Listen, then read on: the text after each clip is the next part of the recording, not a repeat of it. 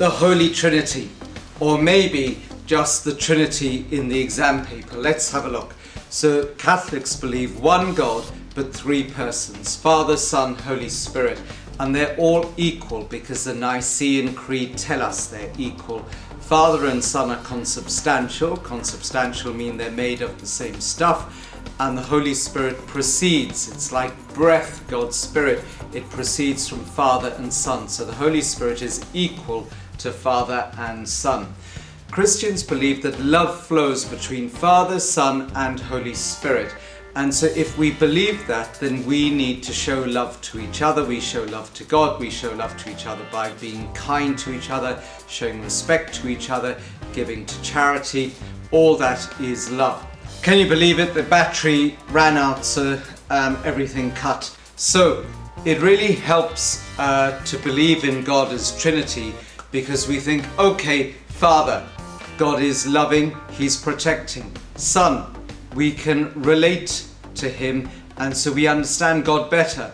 And thirdly, God is Spirit, Holy Spirit, so He guides us. So we understand God much better as being Trinity.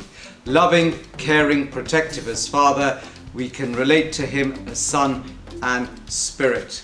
Okay, guiding us. Right, so how does belief in the Holy Trinity affect the way we worship? Well, very obviously, we make the sign of the cross in the name of the Father, the Son, and the Holy Spirit.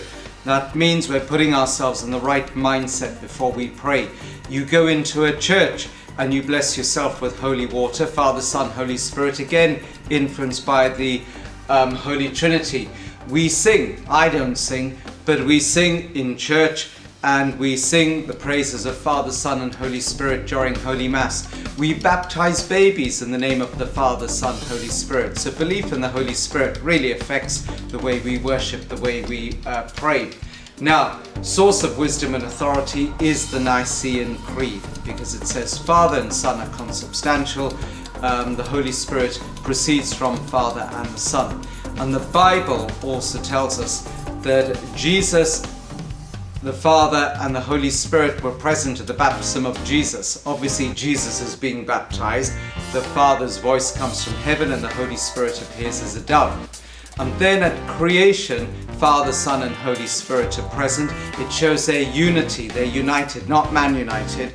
And they are Father speaking the word of creation, Jesus being His word creating, and the Holy Spirit hovering over the water at the beginning of time. Right, what questions might you get? 3-mark question. Outline 3 persons of the Trinity, Father, Son, and Holy Spirit in 3 short sentences, please.